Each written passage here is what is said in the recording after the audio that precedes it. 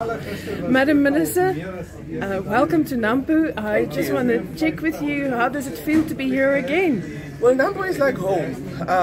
Every time in May, I look at the 3 dates that are very important to me. 6th of May is my daughter's birthday.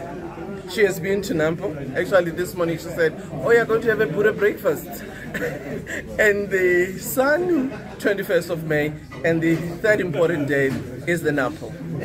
I must say that it's always exciting to come here and meet the farmers, but also the agribusiness industry, who are very important in our sector, to look at what is happening, what are the new equipments that may be there, but also what are the new technologies that are going to improve farmers, and also to look at what the financial institutions are doing to support the industry. So as a Minister of Agriculture, this is one of the important calendar dates in a year, because it brings the sector together in a very spectacular way.